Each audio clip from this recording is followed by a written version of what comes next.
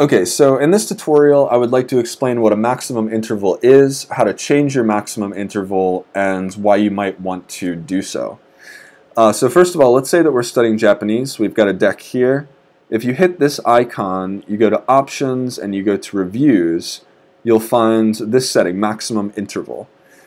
So by default, it's set at 36,500 days, and for all intents and purposes, that's infinite. So okay, let me explain what... Well, first of all, we just need to know what an interval is. So the interval in Anki is how long it will be until you will see a card next.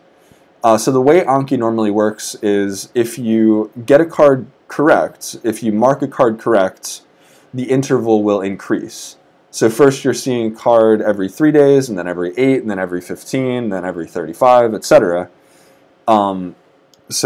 So yeah, and this setting, the maximum interval setting, allows you to set a maximum on that.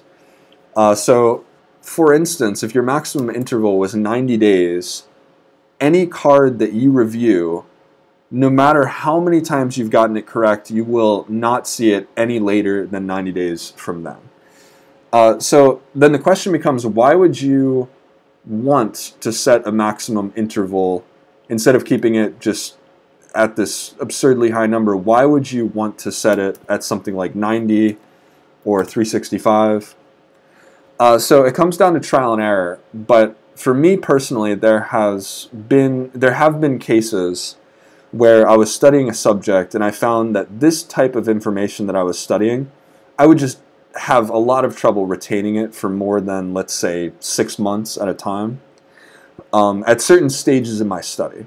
Once you really get good with a subject, you should be remembering things for a very long time, but early on sometimes I'd find frustrating situations where I just constantly forgot a certain type of information if it had been, let's say, 6 months or more since I had reviewed a card.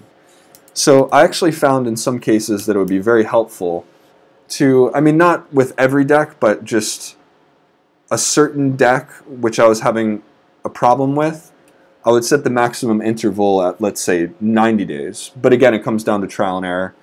And this would mean any information in that deck, I would review it at least, I would review any given card at least every 90 days. And then later on, I might increase it. But anyway, this just gives you more manual control over how Anki is showing you cards.